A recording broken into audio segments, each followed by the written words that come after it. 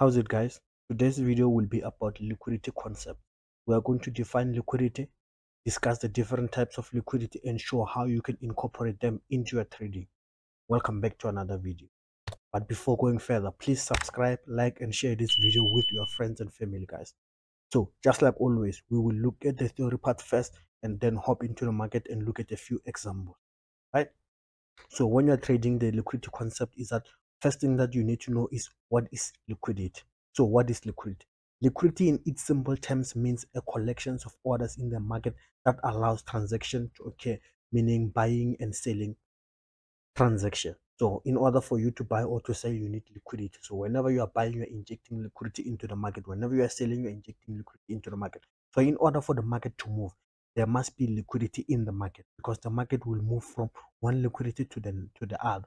So the market moves from liquidity to liquidity. So the market will move from buy side liquidity to sell side liquidity, whether from internal liquidity to external liquidity or from external liquidity to internal liquidity. That's how it moves. So that's liquidity. Okay. So now that we understand what liquidity is, what are the types of liquidity that we have in the market? So we have three types of liquidity in the market, which are: one, the structural liquidity; two, the buy side liquidity; three, and the sell side liquidity. Those are the only three major liquidity that are in the market. The other forms of liquidity are also form part of this. So those are subsidiaries of these types of liquidity, like your trendline liquidity or your internal liquidity or your external liquidity. They form part of either the structural, the buy side, or the sell side liquidity. So now let's decode the three types of liquidity singular, starting with the structural liquidity with a bullish example. So if you look at your screen here, you realize that we have a bullish model. Why is it a bullish model? Because you have the market making a series of higher highs and higher lows. So this is a high, this is a higher low. So the market is making higher highs and higher lows. That means we have a bullish structure. So where is our liquidity? Below every swing low or above every swing high, we have what is known as liquidity. So now, because we know that we're in a bullish market, every swing high here will act as our structural liquidity. But structural liquidity means that liquidity must be found from both sides of the market. So the structural liquidity includes both the buy side and the sell side liquidity. So below every low we have structural liquidity, and above every high we have a structural liquidity. And the structural highs are the ones that are acting as draw on liquidity, because we are expecting the market to go up if the market keeps on making higher highs and higher lows. So this high was taken here, so liquidity was taken by this candle. So liquidity from this high was taken by this candle. So for us to see the market turning and taking the sell side liquidity, we have to see something like the market coming here, then failing to make a higher high, then breaking this low to the downside, then giving us our entry here. That's when you take the entry either at the fair value gap or whatever entry trigger that you use. So that's how you know that the market is now going to attack the structural liquidity to the downside. So that is what structural liquidity is. It's a liquidity that is incorporated in a structural movement that is going a certain direction.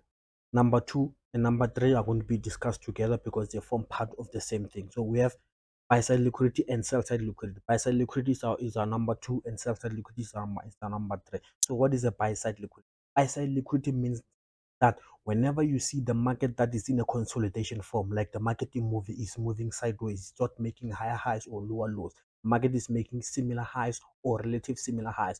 So whenever you see this high, just know that above this high here, there are tons of liquidity here. So why do we have liquidity above this high? Because whenever the market comes here, retail traders see this as a resistance. So they see this as a resistance that is going to keep the market below this highs. So they sell their market here, and they had their stop loss above here. So whenever the market comes and retests this line, they say this is their resistance line, is their ceiling. So the market cannot pass here. So they keep on buying and keeping their stop loss above here, stop loss above here. So whenever we see this, we know that above this relative equal high, we have a ton of liquidity here. Similar with the sell side liquidity. Whenever the market is in a range, that means it's in a consolidation. The market is not making higher highs or higher lows. Market is making similar lows or relative similar lows. We know that down here we have what is known as our sell side liquidity. Why? Because retail traders see this as our support or as their support. Because I'm not trading retail concept. I don't see this as support, but they see this as their support. So whenever the market bounces here, they expect the market to push up above here. So they keep on buying here because they expect this price above this line, right?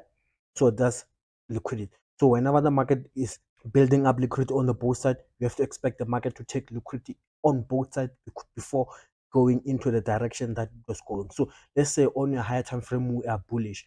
Now we know that when we are bullish on a higher time frame, the market has to take out the sell side liquidity first before it takes out the buy side. It has to take out the buy side liquidity first before it take out the sell side liquidity. So you see the market takes out the buy side liquidity and comes and take out the sell side liquidity. So okay guys, those are our three types of liquidity, which is our structural liquidity, the buy side liquidity, the sell side liquidity. Structural liquidity is based on structure.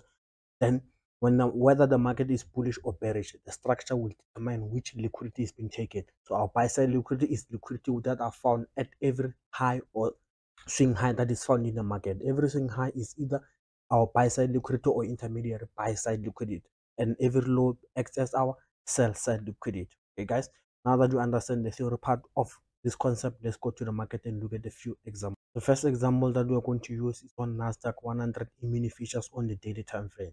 So if you look at your screen, you realize that on a daily time frame we have a bullish market. Why do we have a bullish market? Because the market is making a series of higher highs and higher lows, higher low, higher low. So this high up here acts as our structural liquidity because they form part of this structural movement to the upside. So this becomes our buy side liquidity. So whenever the market is done taking out buy side liquidity, the market will move down and attack this sell side liquidity as it is doing now. So that is the structural liquidity. The market, this highs XX hour draw on liquidity, which keeps the market going up until we see a break of structure to the downside here. So now we can confirm that now the market is ready to attack the sell side liquidity whenever it closes below this low. For buy side and sell side liquidity, we are going to use the S&P 500 E-mini features on the 15 minutes time frame. So if you can see at your screen here, we have this consolidation here. Why is it the consolidation? The consolidation because our range is from this high to this low. So this is our range. Whenever the market is not making a high here or it's not making a low here and it's trading in between this range, that's when we are saying the market is in a range, it's in a consolidation. So this high and this high and this high here, they act as relative equal highs, which means that we have liquidity up here. So this becomes our liquidity. Liquidity is found in every high. So above this high, we have buy side liquidity. Above this high, we have buy side liquidity. Above this high, we have buy side liquidity, which was taken here and is inverse with the sell side liquidity. Above every low, we have sell side liquidity. Below every low, we have sell side liquidity. So down here, we have our sell side liquidity, which resides down here. So every low is our sell side liquidity, every high is our buy side liquidity. There's this conception that people say that fair value gaps consist of liquidity, but there is no liquidity at fair value gap. Fair value gap means there is an imbalance. The market was inefficient, so it's not liquidity, it's an inefficient price. Okay, so that's the end of the video, guys. So if you have enjoyed this video, please subscribe, like, and comment on this video how you can make it better. Peace out.